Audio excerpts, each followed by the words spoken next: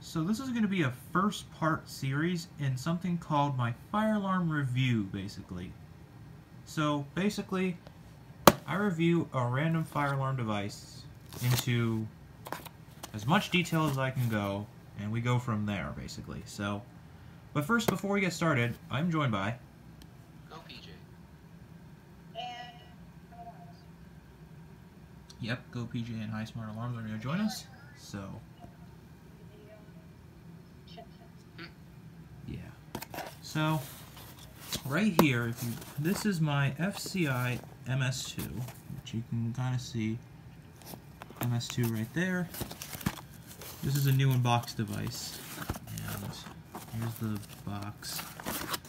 And it also came with a key. This is a FCI PK625 key. So if you get this device new in box, it comes with a key. So if we open it, we basically see the device itself. In this packet right here, you'll see this is a brake rod, and inside there are screws, which I can take out real quickly. So nothing fancy there. And the key also came in this packet, as a matter of fact, as well. I can also show you how to insert the brake rod. I'll set this aside. And we'll get into the device. Here's the device. FCI MS-2. Here's the back. Here's the terminal block and the switch.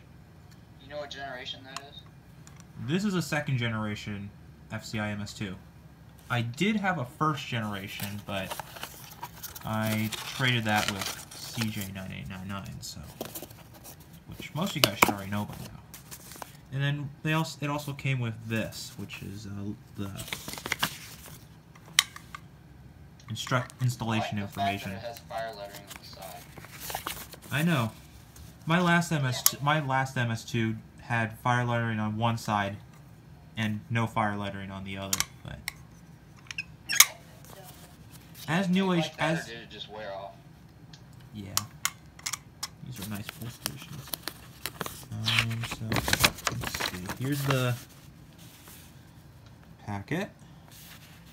Sorry, the piece of paper or manual, basically. Here's the installation instructions.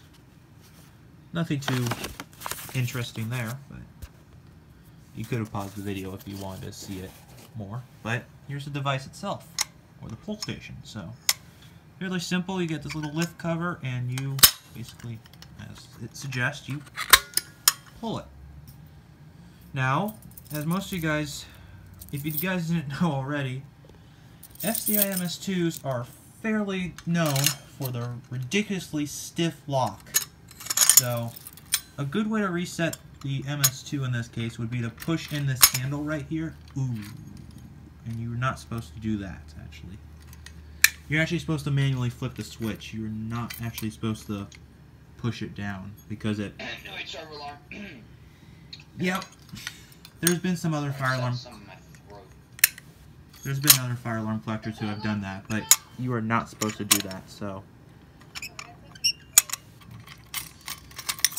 Let me first show you the inside. So, there's the inside. You'll see model MS-2. You'll see the newer Gamewell FCI logo by Honeywell. So, this is definitely a newer MS-2. Switch must be reset manually. FM approved. And you'll see... and you'll see no date code, unfortunately. I mean, the date code would technically be on this little stamp right here, but all I see is April 14th. Yeah.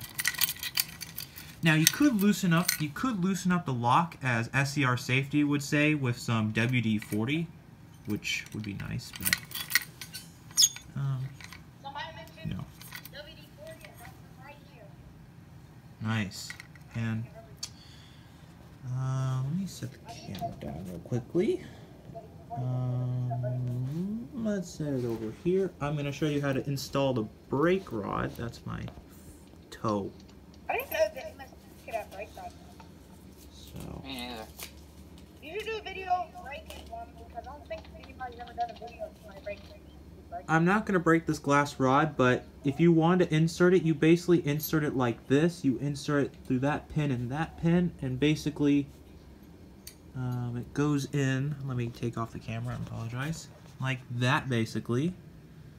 So it goes in like that, and essentially you can just close it like that, and it gets much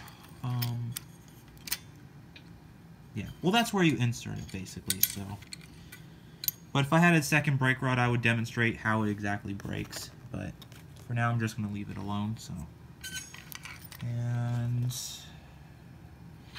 this is, like I said, this is a second generation MS-2. There is a first generation, which the lettering is much bolder, and the screw terminals on the back are, they have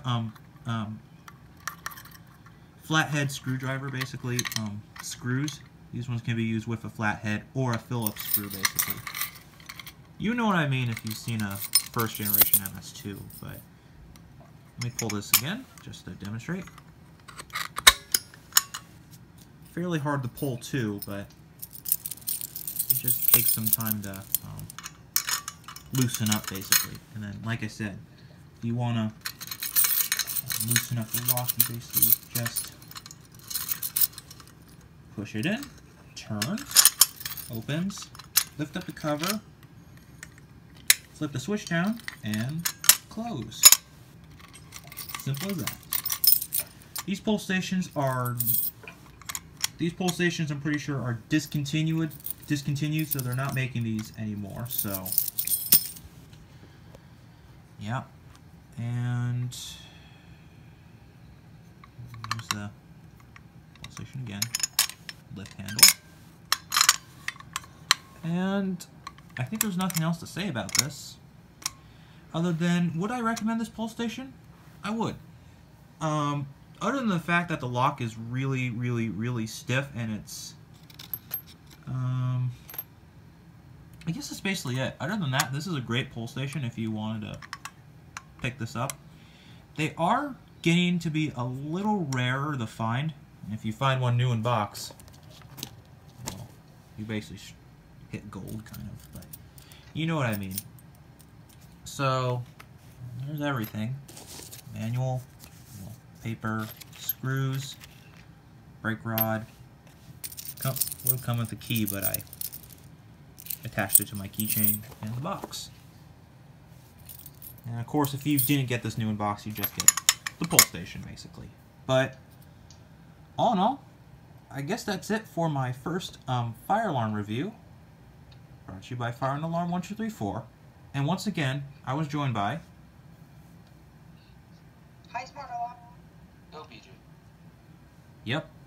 And I will see you guys in the next video. Goodbye.